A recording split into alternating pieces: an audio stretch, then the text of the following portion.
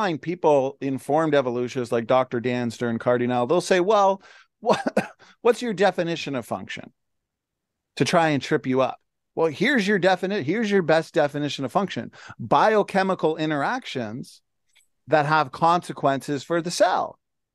Now we can determine, okay, we see this activity, and this activity is actually resulting in consequences for the cell. And so we can safely say that this is functional activity. There's another hypothesis. It's an interesting hypothesis. It's called the nucleoskeletal hypothesis, which basically suggests, Brian, that DNA is helping to regulate the volume of the nucleus. But we also understand that a lot of the DNA is serving as a mutational buffer, and a lot of that non-coding DNA is helping the growing embryo, is helping in all these different stages of the developmental process. And to say that all of this is squeezed into just 10% of the genome, is that not just pure imagination, in your opinion, Brian? Yeah. I think their evolutionary presupposition is regulating their thinking a lot when it comes to stuff like that. And they don't even realize that that's happening. But a lot of what they believe about the genome and about organisms and stuff like that is being regulated by their evolutionary presuppositions about the past, and that guides their thinking on it. Amen. Amen. Right. So if you were to put yourself in the mindset of the evolutionist, how do you think that they would respond to what appears to be a very logical explanation for this activity? Transcription's an energy intensive, resource intensive process. And so energy, ATP, is being used. So why would we argue that that's just noise? Put yourself in the mindset of the evolutionists. What are they thinking about this, Brian? I'm not sure. You see, so the point is, it's intuitive, right? It's intuitive that if there's activity and there's transcription or there's transcription factor binding, then it's intuitive to your normal person that this is functional binding. This is functional activity and not just noise. You'd have to believe in evolution. You'd have to have an evolutionary presupposition to conclude that this is just junk. The assumption is that it's left over from their evolutionary development, and that's why they assume that it's no biological function to it. And so in their expectation of their evolutionary views, they expect leftover DNA from the evolutionary development that is useless to the organism presently. And so that's Amen. what they expect. And then they see, oh, wait a minute, we don't know what this does. So therefore, that must have been left over from that. Here's the fatal blow. And I want to reiterate this point.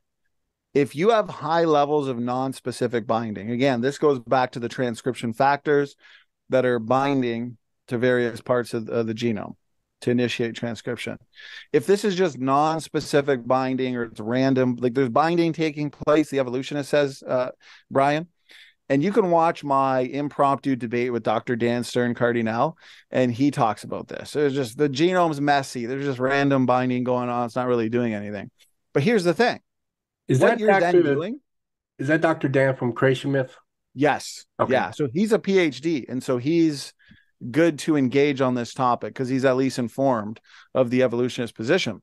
But the problem with that, with Dan's argument, is you're actually then titrating out transcription factors. That means we're not going to be able to get the transcription factor binding that's actually necessary in the genome. And so that kind of random binding that someone like Dr. Dan would talk about, it just gums up the operations within the cell. And that's why I would argue that most of the binding must be serving a purpose, or else these operations in the cell would be extremely messy. It would be, and we know the genome is not like that. Okay. And so I think that's an important point to make to these evolutionists that still want to desperately hold on to junk DNA. And so what I like to do, because all the arguments I've used to refute her on junk DNA, you've probably noticed, they're all from the conventional literature. You know, we're refuting them with their own literature. And then we're also refuting them with logical inferences based on the data that we are reading about in the conventional literature. And they simply can't deal with it because it's their own, they're arguing against their own side, basically. Yeah, this is very, very good stuff. But yeah, so what she's basically saying on the biological or that this is useless and Tompkins is a geneticist and he should know this. Right. And he's not an evolutionary geneticist, so he's not going to assume presuppositions of evolutionists when he argues his position. Right. Right. Well, But yeah, go ahead. in my opinion, evolutionary theory is hindering our advancement in terms of understanding the genome because they're assuming junk. But we as creationists, we assume what? We assume treasure. And so when we go into the genome looking for treasure, what do we find? We find treasure. The evolutionists, I find this funny, they're accidentally coming across these functional roles. And so they're accidentally finding out that these pseudogenes are functional.